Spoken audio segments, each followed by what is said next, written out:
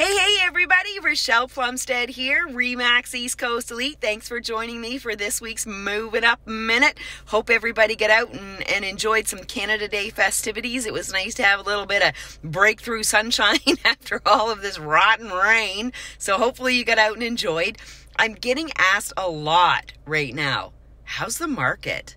Is anything selling? Is it really slow?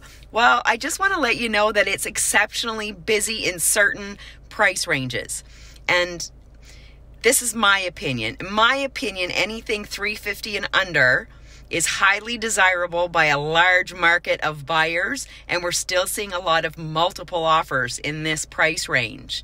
In the super executive price range, like $900,000 and up, these properties are also selling because a lot of these buyers have access to more funds. The challenging price ranges seem to be right now the $500 to $800 range, because you need to understand that as interest rates go up, people can afford less.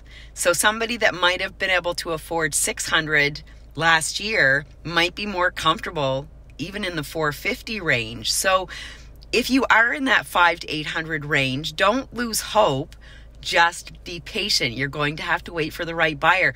You guys are the ones that are going to have to take the extra time to do some staging, make sure you've got great curb appeal, make sure that you've done all of your homework to give your property the very best chance of getting an offer.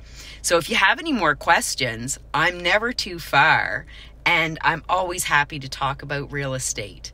Wishing you guys all a fantastic weekend. Bye for now.